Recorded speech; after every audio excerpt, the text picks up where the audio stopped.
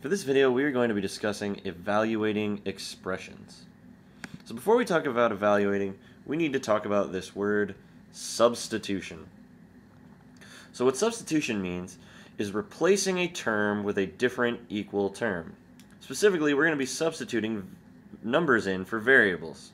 So for example, we're being told that a is equal to 3 and b is equal to 4, and we want to substitute that in the expression 3ab minus 4b squared. Alright? So all this means is wherever we see an a in our expression here, we're going to plug in a 3. And wherever we see a 4, or wherever we see a b, we're going to plug in a 4. Now one thing that you always want to do when you do your substitution is put the numbers in parentheses. So where I see a, I put in a 3 and I put it in parentheses. Where I see b, I put in 4 and I put that in parentheses. The reason why is that this is 3 times a times b. So we want to make sure that we see that it's 3 times 4. If we didn't do that, if we just substituted 3 and then for a we put in 3 and then for b we put in 4, you might confuse that for 334 when what you really want is 3 times 4, which is going to be 36. So it's quite a bit different. So we always want to make sure when we substitute that when we put the variables in, we put parentheses around them. So evaluating is simply adding a step to the order of operations. And the step that we're adding is just to substitute. So now our first step in the order of operations is going to be to substitute, to plug our values in for their corresponding variables. And then we just follow the order of operations. So we're going to substitute, then we're going to go into our grouping symbols and do the work inside of there. Then we'll do any exponents. Then we'll go into multiplication and division, working from left to right. And then finally we'll do adding and subtracting, also from left to right. So here's our first example. Go ahead and pause the video right now, write this problem down, and then we'll go over it. So, if we're going to evaluate the expression 3x plus 2y squared minus 9 times x minus y, when x is 5 and y is 2, our first step is to substitute.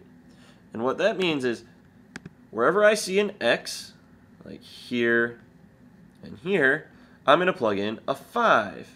And anywhere that I see a y, I'm going to plug in a 2. I'm going to make sure that those go in parentheses. So when I substitute, I get 3 times 5 plus 2 times 2 squared minus 9 times 5 minus 2. Alright, all I did is I substituted in my values. So my next step is to follow the order of operations, and we go inside our grouping symbols, and we have 5 minus 2, which gives us 3. So all we've done, we've gone in our grouping symbols, done our subtraction. So our next step in the order of operations is to do exponents. So I've got 2 squared, and 2 squared is just 4. So I end up with the expression 3 times 5 plus 2 times 4 minus 9 times 3. So I've done my substitution, I've done my grouping, I've done my exponents. Now I need to do multiplication and division from left to right. Now, I have 3 times 5 plus 2 times 4 minus 9 times 3. So I'm just going to do all of my multiplying in one step. 3 times 5 gives us 15. 2 times 4 gives us 8. And 9 times 3 gives us 27. So I get the expression 15 plus 8 minus 27. And my final step is just to do my adding and subtracting from left to right. So I'm going to say 15 plus 8, that gives me 15 plus 8 gives me 23, minus 27 gives me my final answer of -4 using adding and subtracting. So my answer is just -4. So as you can see, all we did in this problem is add the substitution step to the order of operations. Did our substitution and then just followed the order of operations. Alright, so let's try another example. For this example, I'd like you to write it down, try it all the way through on your own, and then play the video of me going over it. So take a second, pause the video, and try this one. Alright, now that you've tried this, let's go over example 2. It says evaluate when m is 3 and n is 6. And I've got 3 times m times n plus 2 times m squared, all divided by 7 times m minus n plus 6. So just like before, our first step is substitution. So wherever I see an m, I plug in a 3. Anywhere I see an n, I plug in a 6. I make sure that they're in parentheses so I remember that I'm multiplying.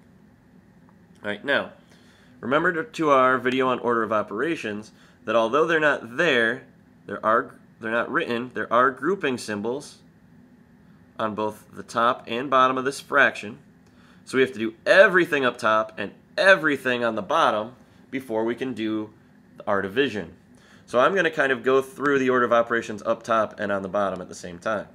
So if we look up top, our first step is that we have an exponent here, 3 squared, and that gives us 9. On the bottom, we have some grouping symbols, and I have 6 plus 6, and that gives me 12 on the bottom. Alright, so now going through, up top, I don't have any exponents, or I've done my exponents, so I'm going to do my multiplying. So here I've got 3 times 3 times 6. 3 times 3 is 9. 9 times 6 is 54. And 2 times 9 is 18, so up top I have 54 plus 18. On the bottom I also have some multiplication, 7 times 3, which is 21. Alright, so now I've done all my multiplying and all my multiplying on the top and the bottom. So now up top I'm going to be adding 54 plus 18, which gives me 72. On the bottom I'm going to be subtracting 21 minus 12, which gets me 9. So now I'm to my very last step, which is to divide my numerator by my denominator, and I do 72 divided by 9, which gives me an answer of 8. So the key thing to remember for this is whenever you have an expression divided by another expression, you have to do everything up top, everything on the bottom, and your last step will be to divide. So my answer here is 8. So I'm going to leave you with a try it problem. It says evaluate when a equals 4, b equals 7, and c equals 2. And I have 5 times a times b times c minus 2 times, in the brackets here, b minus a times c. And the whole thing is squared.